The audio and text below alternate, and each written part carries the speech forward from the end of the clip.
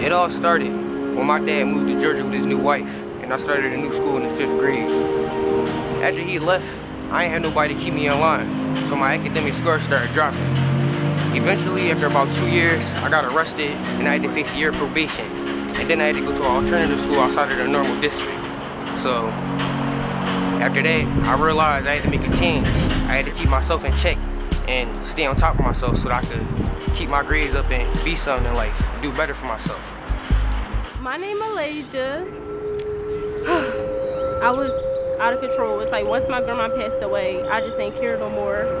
And I got pregnant and I didn't want to bring a child into this world and struggle, so I had to do what I had to do. And once my mom had my baby brother, he inspired me to turn my life around and do things better in life.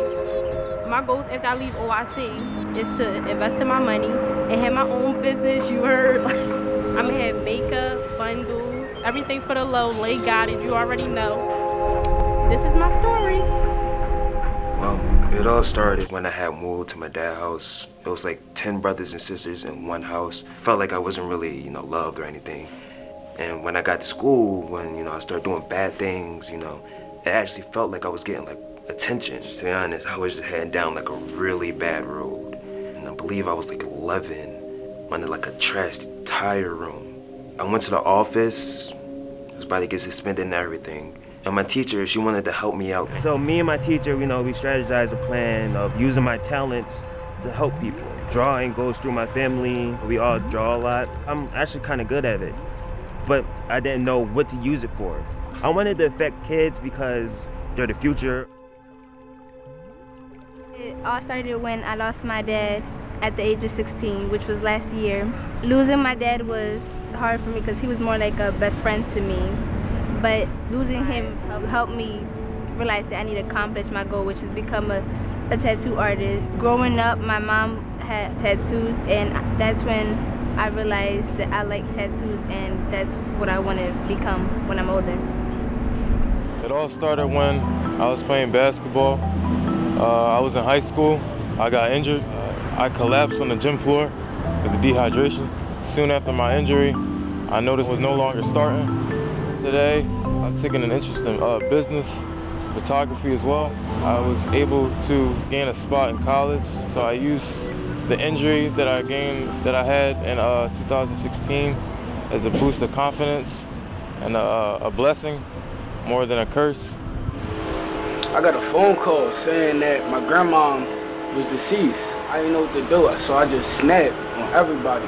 I was like really depressed.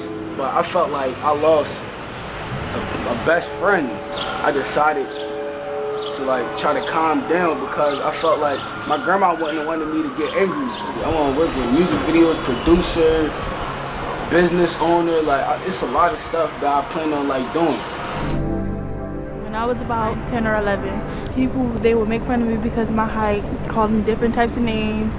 And my sister, she would stand up for me instead of me standing up for myself because I was always the quiet, shy person in every grade until now. So I decided to accept the way that I am. Now I see myself either being a pediatrician or a lawyer.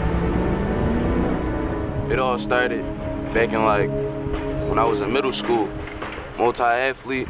Playing 3 sports. I was playing hockey, basketball, and football. Everything changed. I broke my wrist 2 times. I got deep in the streets. I started hanging with different people and everything. I started fighting. I just started getting around. People started getting to know me. But then something told me I had to change. And I had to find a way how to get to college. Because that's always been my dream, and that's why I've been pursuing sports. So I started rapping, trying to chase a different career other than being an athlete. Bluffing, but my brother's winning. I did the dash from the damn beginning. Did the race trying to be the case by the cop of Hemi just to go and spin it. Getting booked, would you know the feeling? It got me thinking like a damn villain. How the hell I'm gonna get $1 million if I'm out here in these trenches spinning? I don't really think these people get it.